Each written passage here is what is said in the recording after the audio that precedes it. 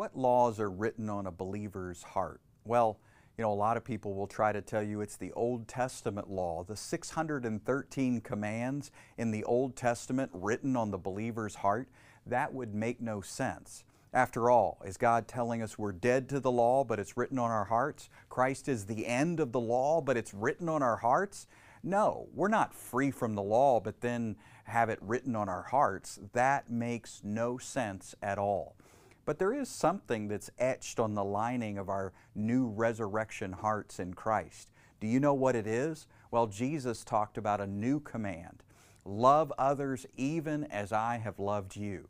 And in 1 John chapter 3, John talks about these laws. Believe in the Lord Jesus Christ and love others even as He has loved you. So when Hebrews 10 talks about God writing His laws, plural, His laws on our hearts, He's not talking about the Old Testament law with its 600 plus commands. No, He's talking about new covenant commands that are written at the very core of our being.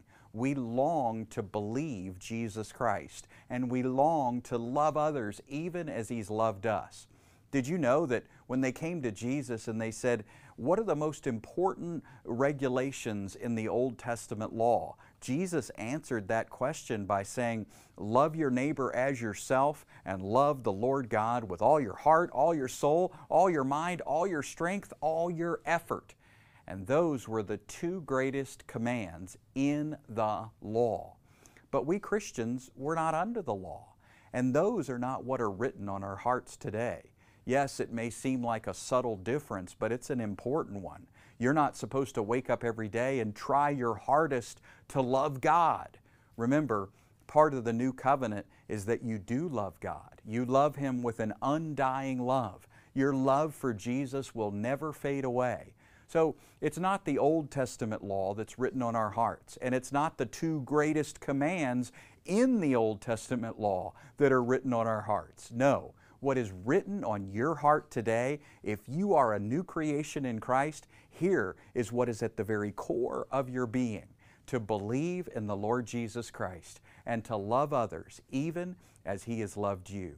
So where does that put your focus? You start to recognize He loves me. You start to focus and emphasize the fact that He actually loves me. And as we soak in the great love of Jesus Christ, we begin to reflect it to other people.